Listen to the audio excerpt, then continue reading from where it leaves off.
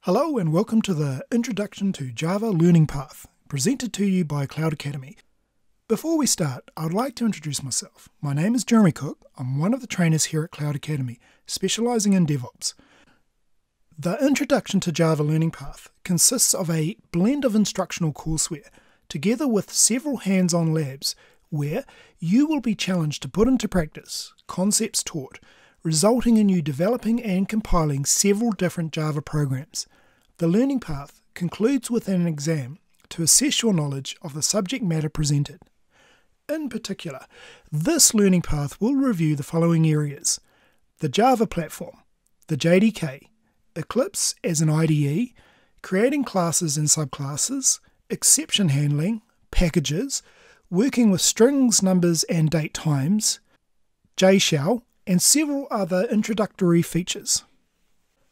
As you move through this learning path, you'll be given the opportunity to put into practice the Java concepts we cover. This is accomplished through the use of several guided hands-on labs. Within these labs, you'll be presented with different Java coding challenges, where you'll need to author code and compile various applications to complete the given challenge. By doing so, you will gain valuable experience and build confidence in writing Java and working with the Java SDK. Having completed this learning path, we recommend that you then consider taking the complementing Advanced Java Learning Path.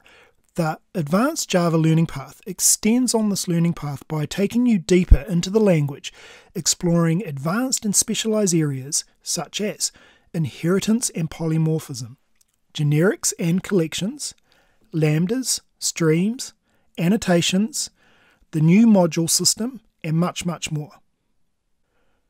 The intended audience for this learning path includes software engineers interested in learning Java to develop applications, software architects interested in learning Java to design applications, anyone interested in basic Java application development and associated tooling, and anyone interested in understanding the basics of the Java software development kit.